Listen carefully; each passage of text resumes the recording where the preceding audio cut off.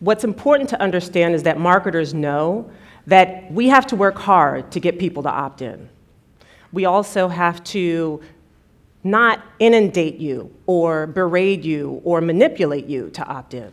Instead, we have to maybe influence you to opt in. It's a very subtle nuance.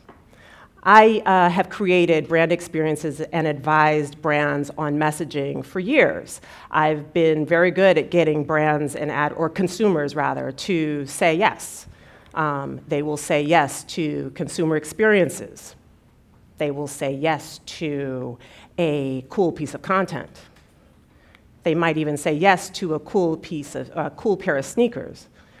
Very innovative way of using some music, but that's a different story, not to get distracted.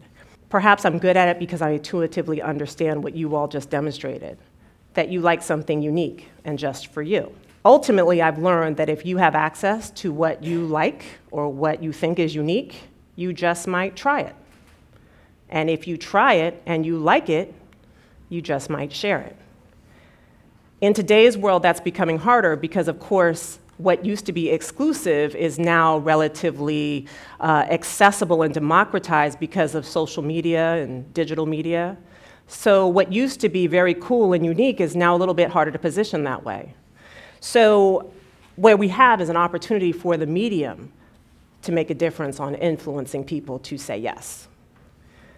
There is a professor in Arizona, and he was not mine, so I may botch his name, but he's Dr. Robert Cialdini.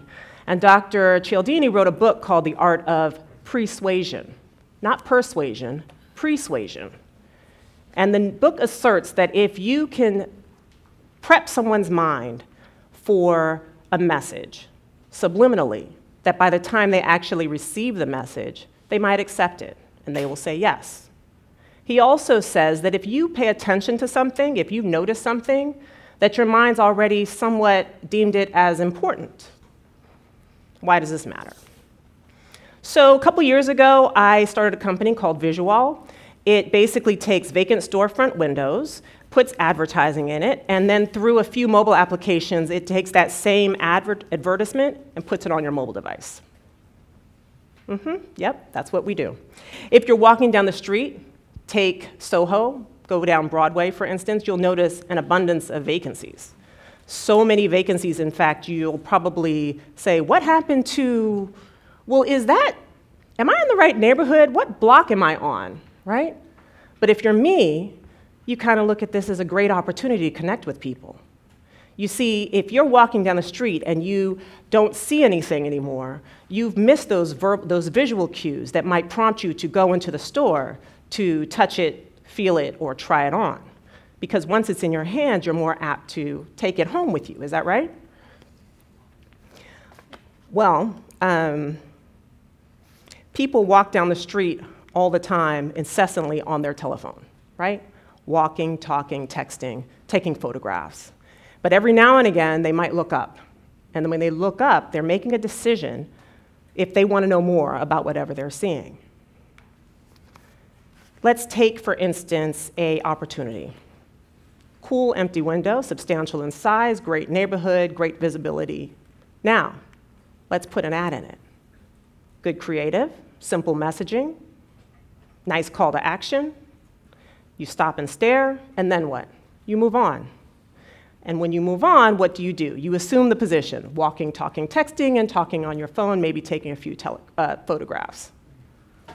But now, the difference being is if you've seen that visual cue, you're now opt to receive another message. If we delivered another message to you, you might be open to saying yes to it. So let's say it's you, for instance, and you're walking down the street. If you saw an ad about a block ago, and you're now looking for something, you're like, oh, let me go and do a quick Google search. You open up your browser, and then an ad pops up.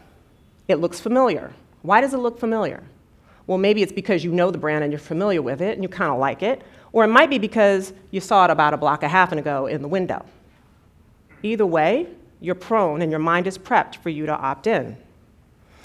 Instead of potentially going into a store, you might just touch that ad.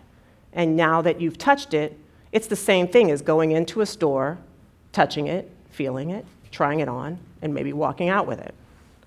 Have a look.